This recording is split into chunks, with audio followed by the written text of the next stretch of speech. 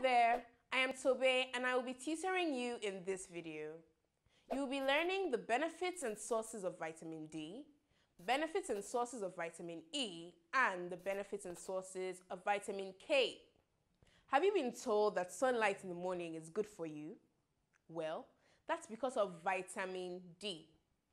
Sources of vitamin D are sunshine, fats and oils, eggs, and milk. Vitamin D helps in building and maintaining teeth in children. It also regulates calcium and phosphorus absorption. Vitamin E can be found in egg yolk, butter, green vegetables, and milk. It slows down signs of aging and it's good for regulating the proper functioning of reproductive organs. Deficiency of vitamin E can lead to sterility, which means the individual will be unable to participate in reproduction. Deficiency in vitamin E can also cause weak muscles. Vitamin K can be found in green vegetables and fruits.